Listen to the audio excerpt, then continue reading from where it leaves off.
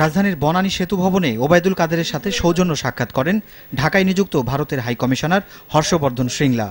বৈঠকে সম্প্রতি ভারতের 2 মন্ত্রীর সফর এবং ভারতীয় ঋণ সহায়তায় বিভিন্ন প্রকল্পের অগ্রগতি নিয়ে আলোচনা করেন তারা। বৈঠক শেষে সাংবাদিকদের সাথে কথা বলেন ভারতের হাইকমিশনার।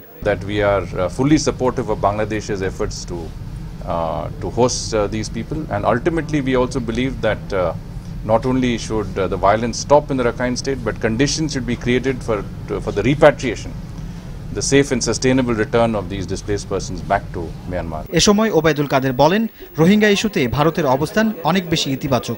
আগের চেয়ে তাদের সুর আরও জোরদার হয়েছে।